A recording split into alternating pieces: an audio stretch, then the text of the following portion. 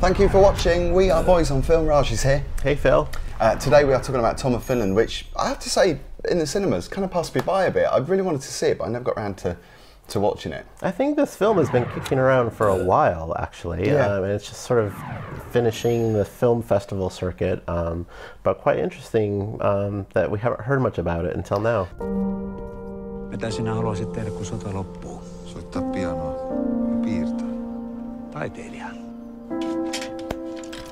Anticipated it was. I mean, during the making of the movie, so many people were talking about it because they were wondering how they were going to bring it to the big screen, because it's such an important story in many ways, I think, for, you know, for the LGBT scene, for gay history, and also for people that don't really know much about the story, because I have to admit I didn't know much about the roots of the story itself. I'm right there with you, actually. When you think about Tom of Finland, you see his artwork and images everywhere as a gay man just growing up in life, from you know, books and t-shirts and paintings on walls and artwork on walls. They're kind of, it's iconic imagery. Hugely iconic, yeah, definitely. And I don't think that, you know, no one's ever thought to do this before. It's actually quite surprising. Because it goes way back, this story. Yeah.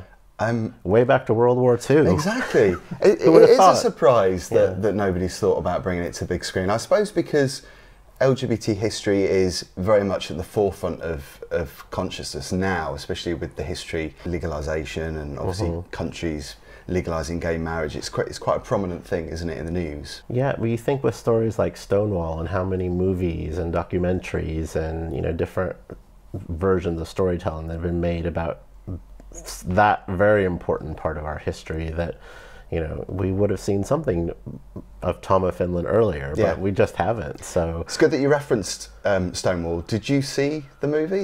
What did you think? I haven't yet, because it's gotten a lot of negative reviews. Yeah. I think they could have improved on a lot of aspects of it, but yeah, I enjoyed it, but I don't think I think it could have been a lot better. It's definitely on my list. I'm not going to judge the movie based on what critics think. Because so many people voice their opinion about how a movie should be and have strong feelings about, did they do it right, did they do it justice, did they do this character justice, was this portrayed correctly? So it was very glossed over. I don't think Tom of Finland was. I don't think it was glossed over. It felt more real. It felt really gritty, actually, to me. Kaikkea pitäisi nähdä. Mä en ole mikään vapaustaistelija. Tai me joku pieni näyttely tai... Amerikka. Niin. Missä valotaan Amerikka munkin puolesta. I was actually really surprised that the story went back to World War II and told the story of Touko? I think so. I'm not sure if I'm pronouncing his name right. You know, how he served in the military, and basically just did his little doodles of these iconic artworks now, and kept them in private, and, you know, when he felt he was in the safety of others, you know, he would show them the artwork and people would flip out over it, saying it's really good, it's really good, it's really good. But you're living in a world that was much different than ours today, and it was also very dangerous to show this artwork because it definitely landed you in trouble, and Touko got into a bit of hot water a few times in this film. Well, they were so strong in many ways, because when you consider how dangerous it was back then, I think it is still to this day quite dangerous, but obviously not in the same league as it was back then for many reasons. But I think these people, you know, kind of were quite defiant. They were, you know, kind of charging through almost because of what they believed in, and they knew that it felt right. One of the more powerful moments of the film is when, you know, he's showing his artwork to a potential art buyer or someone in the art world with a bit of influence, and he's like, you can't show those, you can't show those images to people because it's dangerous. And he's like, but it's just a piece of paper. But I think, you know, on this piece of paper, he was actually capturing in a very realistic way what gay life was. Yeah. And, you know, with a little bit of fantasy. And I love the little bits of the film where the leather guy keeps appearing randomly throughout the film, which was quite interesting. But yeah, I think it's very iconic in a sense, and maybe we take it for granted that that is kind of what gay life is. You know, it's pictures of nice men in the woods getting off with each other, and he was probably the first person to ever really depict that in a very real way, which is a hugely important part of our culture. The film surprised me in many ways. One of the reasons was that I thought it was going to be more graphic, because obviously the the pictures demonstrate they're graphic, sexually charged. Yeah. You know, I mean, like you say, it's painting a picture of what was happening, and they're almost caricatures in a lot of ways, because parts of their body are bigger than they probably should have been. Yeah. Because they are kind of like caricatures, the pictures, aren't they?